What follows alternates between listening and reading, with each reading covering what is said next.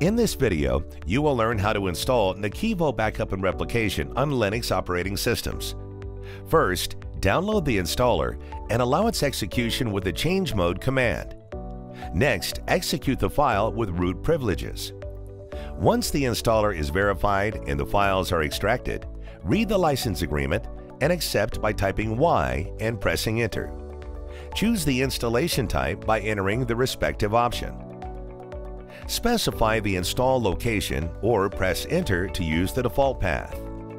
Provide a path to a custom CA certificate for NAKIVO Backup and Replication Transporter, or press Enter to generate a self-signed certificate.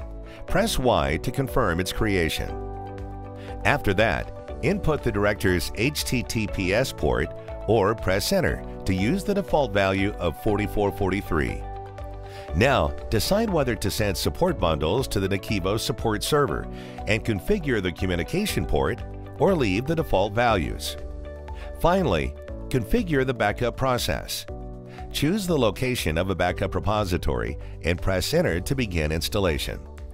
Once done, open a web browser and enter the address to open the web interface of NAKIVO Backup and Replication.